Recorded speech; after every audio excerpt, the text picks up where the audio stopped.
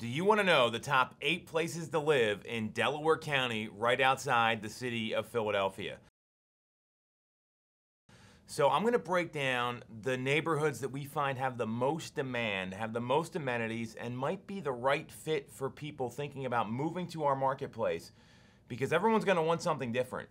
Before I get into that, if you get some value out of this video, you like what you see, don't forget to subscribe to the channel, like the video, drop a comment, or if you want to schedule a call with our team to talk about making a move, whether it's from outside the marketplace, or you're looking to upgrade inside the marketplace, or you just want some more information, click on the link in the comments. So I broke down the top 8 places to live in Delaware County, and number 1 may surprise you, so make sure to watch until the end. So number 8, I actually have family from there. My mom grew up in this neighborhood. It's Drexel Hill, Pennsylvania. So in Drexel Hill, you're gonna get maybe your best bang for your buck in terms of buying a home out of all of these places, with the median sale price of $299,950 for a property in Drexel Hill. Now, this neighborhood's a little different. It's got some more historic homes. Pre-World War II, meaning you got plaster walls, slate roofs, stone houses, a lot of charm, sidewalks everywhere, and a lot of local amenities. There's also a wide variety of housing in Drexel Hill. You've got single-family homes, twins, row homes, ranches, bigger colonials, all sorts of different kinds of properties. And you also, one thing to be aware of is that they do have higher taxes in Drexel Hill, especially the school tax portion of the tax bill. It's located in Upper Darby Township. Now, it's also a little more densely populated. It's easy to get around. They got tons of local amenities. The Drexel Brook Shopping Center is a great place. You have Drexel Brook Country Club, which is another great local amenity there. You've got a Chicky and Pete's in Drexel Hill. That's a big Philadelphia attraction for crab fries, bar food, drinks, all that sort of stuff. Drexel Hill is also very close to the city, so it's really easy to get in and out of Philadelphia. You've got Westchester Pike, Route 3, and Township Line Road, Route 1, that are both right there. And it's got a lot of great stuff going on. So it's got maybe your best bang for your buck. That's number 8, Drexel Hill on the list. Number 7 is Broomall, Pennsylvania. So Broomall, it's got a lot of shopping. So it's located in Marple, Newtown School District in Marple Township. The Lawrence Park Shopping Center is a great place to go get your groceries. It's got some restaurants in there, some great delis, some great places to eat. They have a mainline health medical center there, which is great to have local doctors that are close, which is really important. You've got an Amazon food mart in Broomall as well, which is another great place to go. And if you especially don't want to deal with cashiers and deal with people, they'll just charge your Amazon account when you walk out. If you haven't been to one of those places, I would definitely check it out. Broomall is, again, it's very easy to get around in Broomall. You've got a lot of major roadways there. You've got close access to 476 right by Lawrence Park, which is the Blue Route. That's one of the the major routes throughout the country. You've got Route 3, 320, a lot of local shopping. And in terms of housing, the median sale price there is $515,000. So again, you're going to get a lot of different kind of housing in Broomall. Northern Broomall, the north side of Route 3, is a little more wooded, a little more space in that part of Broomall. It's very close to Radnor Township and Haverford Township there. And then you've got south of Route 3, which is a little different, not in a bad way, but you got Lawrence Park, which is obviously a massive neighborhood. A lot of single-family homes in Broomall. That's really the type of housing that you get there, whether it's a split, a single, a ranch, 2-story colonial. So there's a lot of single-family opportunities in Broomall, which is pretty great, especially if that's the kind of property that you're looking for. And there's a lot of great restaurants as well, like the Cut Above Deli is one of my favorite delis to go to. They got a Nifty 50s right in Broomall as well, right on the edge of Newtown Square in Broomall. You've got a lot of great spots that you can go grab a bite to eat. The Sopranos Deli is another one right on Westchester Pike. Number 6, Wallingford, Swarthmore. Now this neighborhood's a lot different.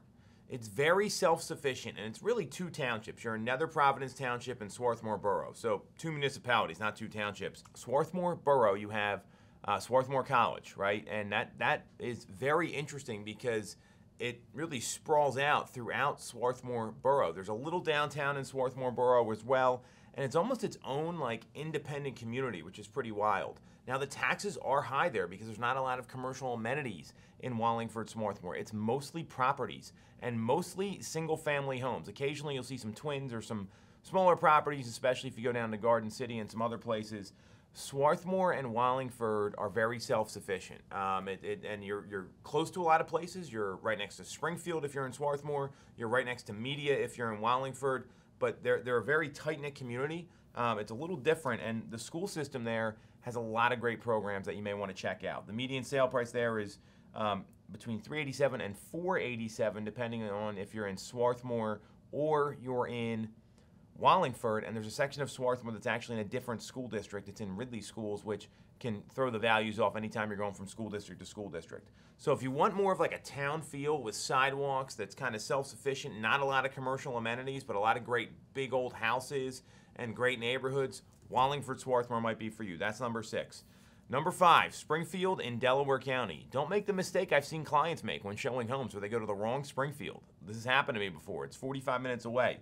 This is in Delaware County. So the advantages I see in Springfield Township, in Delaware County, so you got the Springfield Country Club. Awesome place if you're a golfer. They've got a great restaurant there. I've been to weddings there. Very, very cool.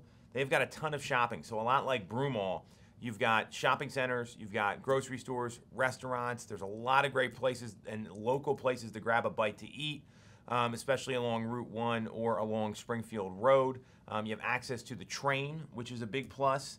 And it's really affordable. You got $473,000 as the median sale price. So Springfield is, again, it's a lot like Broomall, where you get a lot of single-family homes there. There are some different types of property.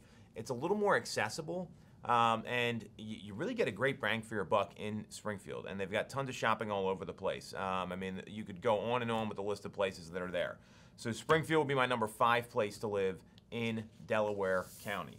Number 4, we're getting to number 1 here. Number 1 may surprise you.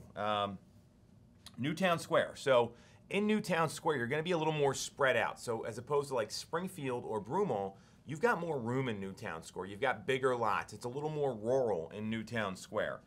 You've got access to the Aronimink Golf Club and the Waynesboro Golf Club and Country Club. Now, Waynesboro is in Newtown Square, not in Newtown Township. Newtown Square is very interesting because it's actually in a couple different counties.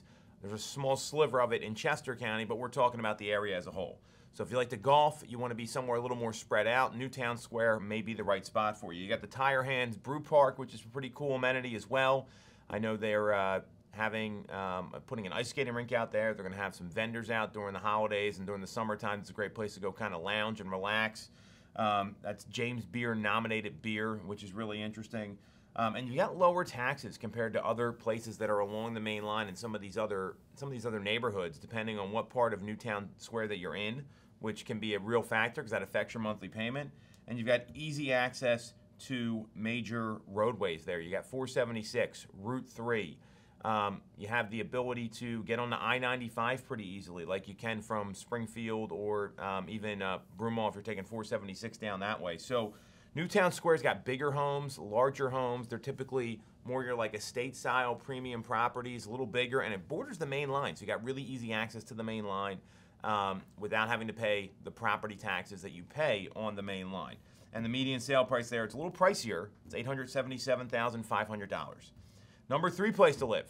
If you're looking for a nice school district, single-family homes, a lot of local amenities, and a real community feel, this might be the one for you. This is Havertown, or Haverford Township, really, because it's a little different. You've got Haverford and Havertown, and even a small sliver of Ardmore are all located in Haverford Township. You've got a small downtown there. It's got places like Brick and Brew right off Darby Road. You've got, obviously, all these places have Wawa, except like Wallingford, Swarthmore. That's a big attraction in Delaware County for anybody. You got plenty of places to go locally. You got Barnaby's, Brick and Brew, a lot of great spots right in Havertown. Barnaby's is one of those spots. It's like iconic for Delaware County. You've got a lot of shopping there too. You've got a big Lowe's, a big Target. Springfield's another place that has a nice Target that you might want to check out with some of the shopping that they have available there. You got the new YMCA that was built in Havertown a few years ago, and it's a little more densely populated. You also can tap into Marion Golf Club. This is where the U.S. Open has been held a number of times. It's in Haverford Township. It's a historic place to go golfing. Really narrow holes, really narrow fairways. I'm not a big golfer, but this is one of those premier places that people want to go throughout the country. So And again, you're getting a little more bang for your buck in Havertown than you are in Haverford, right? So Haverford, even though it's part of the township, the median sale price there is $877, and in Havertown, it's $465,000. So we got the top two, right? You guys ready? So Media, number 2. It's located in Rose Tree Media and Wallingford Swarthmore schools. One of the better downtowns that I've seen in the local marketplace here for a suburban neighborhood. You've got access to I-95 and 476, so real easy to get in and out. This is home to people like Harry Callis, Wanda Sykes, very big local personalities. Really easy to commute in and out of the city. You've got State Street, which is full of bars, restaurants, cafes. You got a lot of great places there. The Media Townhouse, we have our holiday party there every once in a while. You got borough living, but also larger single-family homes outside the borough, so it's a nice mix. It's a lot like Westchester, only a little more densely populated. So you got a nice mix of older historic homes, twins, townhomes, or big single-family homes. There's even a number of condos in Media, which is a little unusual for Delaware County. And you have train access. So you've got a lot of great things there. And it's one of those places where it's got kind of everything to offer. It's not one or the other. Some of these neighborhoods we talked about, it's more suburban living, shopping centers. You don't have that downtown. Some, they do have the downtown. Media's got it all. That's my number 2 place to live and number 2 neighborhood in Delaware County. So let's get to number 1. This might surprise you. Radnor Township, the least Delco of anywhere in Delaware County. If you don't know what that is, Google it. It's got the largest land tract of any of the townships in Delaware County. Very interesting. So it's the most spread out. You got a lot of parks in Radnor Township. A lot of jobs that are in Radnor Township. Lincoln Financial was headquartered there. J.G. Wentworth, TV Guide. These are all big companies. And AmeriGas are all located in the Radnor Corporate Center. You've got Villanova University there if you want to go check out some NCAA basketball, local sports, that sort of thing. It's a great college to go to. Happening North Wayne Avenue. That's right by the train. You got train access throughout Radnor Township, right along Route 30. But then North Wayne Avenue's got a ton of bars and restaurants and places to go eat. They've got a lot of local shopping right there as well. It's very easy to get to King of Prussia from Radnor Township if you want to tap into the mall and that sort of thing. This really has it all. It's got big estate homes. It's also the priciest of all these townships, and you have to be careful just giving it one median sale price because you've got different towns that make up Radnor Township. You've got Bryn Mawr, you've got Wayne, you have parts of Villanova. All these places are in Radnor Township, so it's obviously got the highest price point out of all of them. You've got historic homes, you've got new construction, you've got townhomes, you've got condos there. Radnor's got it all. That's my number 1 place to live in Delaware County. So that may surprise you a little bit. Again, if you got questions about any of this, schedule a call with our team if you're thinking about making a move or you just want to learn more about these neighborhoods. And make sure to subscribe and like the channel if you got some value out of this.